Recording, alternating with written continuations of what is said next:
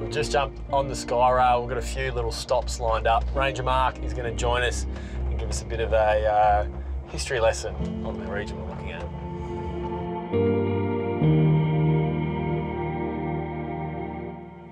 This is the world's oldest surviving tropical rainforest. We have the highest concentration of primitive ancient plants of anywhere in the world. Everywhere all around us you have these plants which North America, Asia, Africa, everywhere went extinct with the dinosaurs, but here, absolutely everywhere.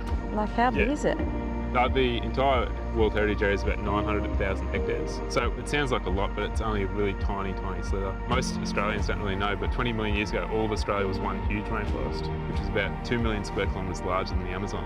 Yeah. So over the years since then, it's contracted to pretty well what you can see today. So the world's largest rainforest is now sandwiched between these hills and the ocean. A lot of what we have here is endemic, so it occurs here, nowhere else on the face of the earth. So you guys already have seen things here which you can only see here. Currently at Red Peak, we'll be heading on towards Barron Falls.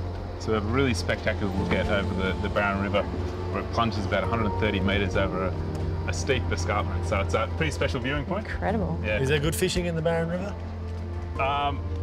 There is in places, but there's a few little crocodiles too, so might not be the best point. At your own risk. So aside from the spectacular view, what makes it all so special, Mark? It's a choke point in the Barron River. Yep. Plunges down 130 metres, and when you have up to a metre of rain 24 hours, it can be completely unrecognisable and a pretty unique and pretty special place. It's spectacular. It's amazing. Well, we've had an incredible first day, feeding crocs this morning, the Barron Falls behind me. Big day at Coppolo Dam tomorrow. It's time to get you fed. Let's go.